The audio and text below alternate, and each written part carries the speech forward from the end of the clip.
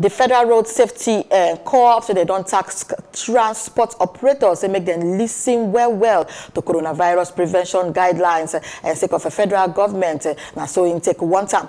And the Corps Marshal of the FRSC, Dr. Boboye Oyeyemi, during one session with the transport operators and transport unions, some of them say make them abide strictly to the guidelines to help prevent escalate of the number of infected persons. Our top person, Joseph Idong, gets this report. Following the federal government's phased easing of lockdown and restriction of movement within the country, the long-awaited need for Nigerians to commence movement of goods and services between states have never been more apt. To ensure the pandemic is not escalated, the Federal Road Safety Corps, FRSC, said it has put in place measures to allow successful movement from state to state in a safe and secure manner.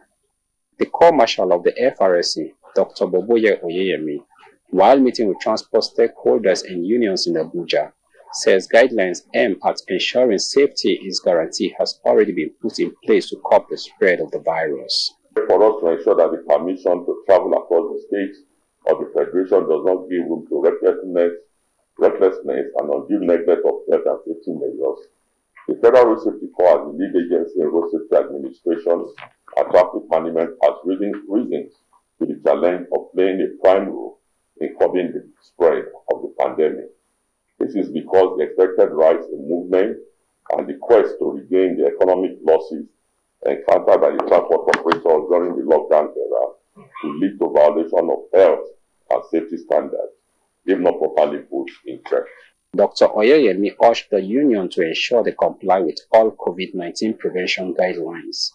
This awakening and the imperatives of total compliance speaks volume of the urgency of this call and the need for all transport unions to eschew compromise and strictly comply with all guidelines as directed.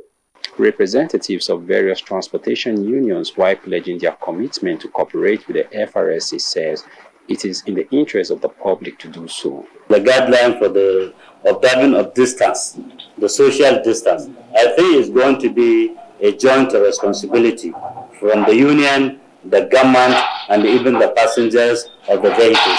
We are ready and prepared to, inshallah, abide by the procedures.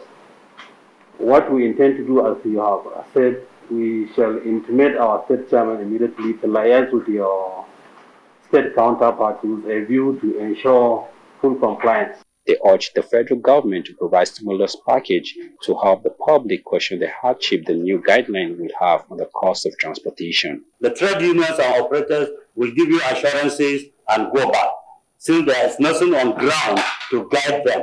I think the government should also come and say, okay, in addition to this guideline, these are the package that is set aside for the operators so that they will benefit from it. If on the other side, there will be precaution or little training or workshop that will be organized by this office in conjunction with the trade union, where some other precaution will be our members will attend, because if there's somebody who are being infected, how do you handle it? Idong Joseph, Plus TV Africa.